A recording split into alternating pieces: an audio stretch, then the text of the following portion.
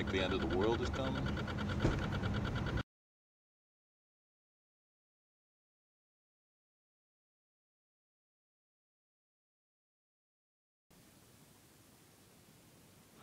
Well, this is Big Zerp here of the Shadow Assassins. I'm going to show you how I built a grenade, a paintball grenade fill station.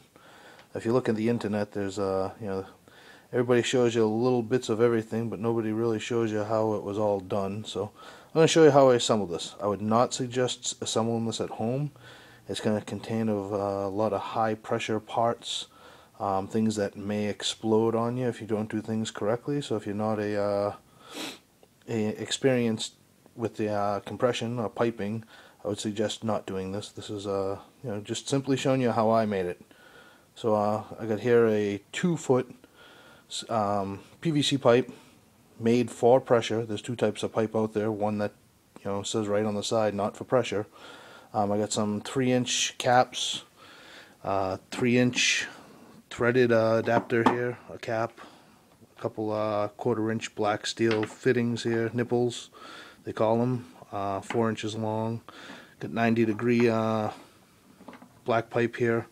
I also got some brass fittings. I decided to make this thing out of a combo of brass and black steel just for expense. Got about probably about $40 worth of product here.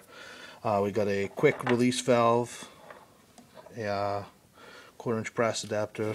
We also have a ball valve here, a 2x4. We also got a plywood, 3/4-inch plywood base. We got some hose clamps. So I'm going to go assemble the first part and show it and explain to you what I did. Okay, so here I assembled everything. I got Teflon tape on the joints of everything here. Everything is twisted on pretty hard, pretty tight. What I did here was I took the 3-inch cap, drilled a 1/2-inch hole. I put the 90-degree piece of tubing here with the coupling, and going through there is a piece of threaded brass and then another adapter there. So everything's locked and locked together with hardware. I put a little hot glue around there just to really create the seal. Again, I used Teflon tape on the inside of that also. What I did here on this length of pipe is I drilled a 1/2-inch hole here. I again took the brass fitting on the inside, put it together with this quick connect for the compressor so we can get some air pumping in there. That'll be the inlet.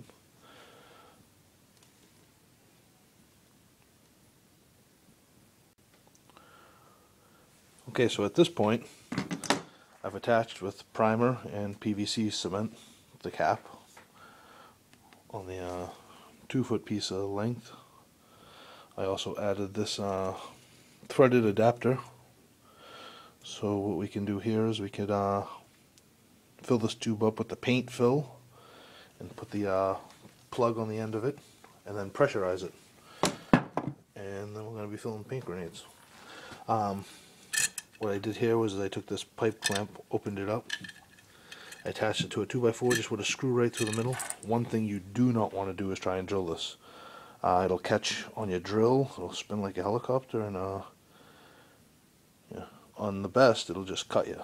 Worst case, it'll probably rip a couple fingers off. What I did was I just took a pair of snips here, just snipped out a couple teeth, enough to get a wood screw through. I already screwed that one together.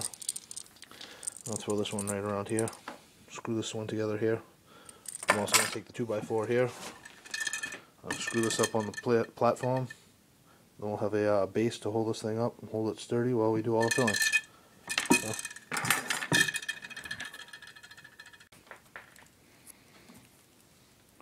So there it is, all mounted up. 2x4 attached to the 3/4 plywood, the nozzle. What I'm going to do here is I'm going to fill this up with water. I measured this beforehand. The 2 feet of 3-inch pipe should hold about 3/4 of a gallon. Right now I'm just going to use some water just to test everything, make sure everything's fine before I go making a mess with paint. Put this cap in here, put the lid on.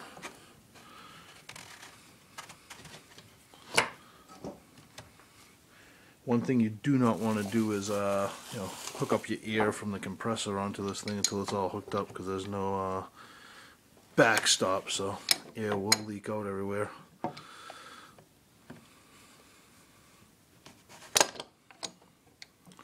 I did, before I put the water in there, I did test it with just straight air. There were a couple of leaks, but nothing that I think is going to be major. I'll go through and fix them afterwards.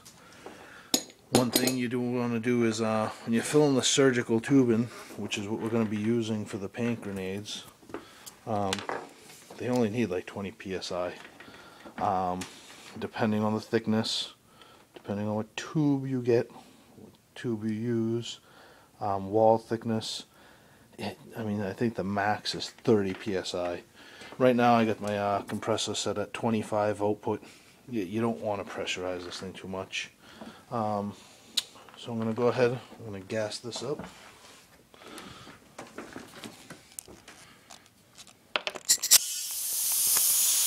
had a little leak, mainly from the cap. Let's see if I can set this camera down here for a moment.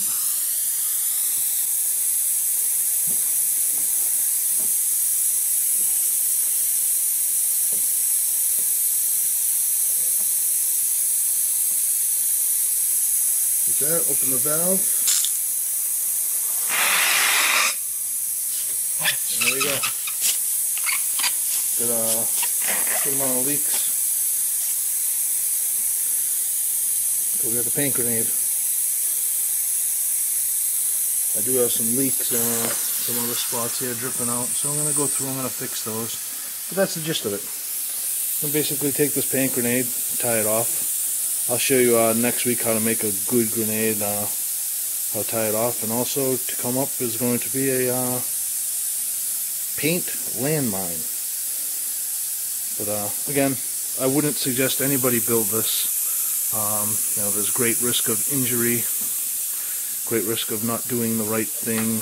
As you can see, I got a lot of leaks. I don't want to see anybody get hurt. I'm just showing you my build, how I figured out how to fill my own paint grenades up. As of now, again, it's Big Zerp with Shadow Assassins. I'm out.